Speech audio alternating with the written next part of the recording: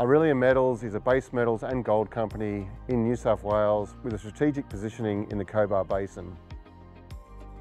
Most recently, we've employed a new measure, which is recordable environmental incident frequency rate. REFA is a standardised way of reporting environmental incidents, and anything that is a level 3 or above is reported up to the senior leadership team. A level 3 or above incident is anything that causes material harm to the environment or repeat environmental incidents. Long-term tracking and trending of data on site has enabled the management team to focus their concern in areas of risk on site. By tracking REFA, it ensures that the senior leadership team is focused on those higher risk incidents.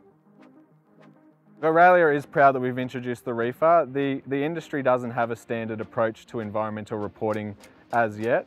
REFA provides the opportunity for the industry to standardise environmental reporting.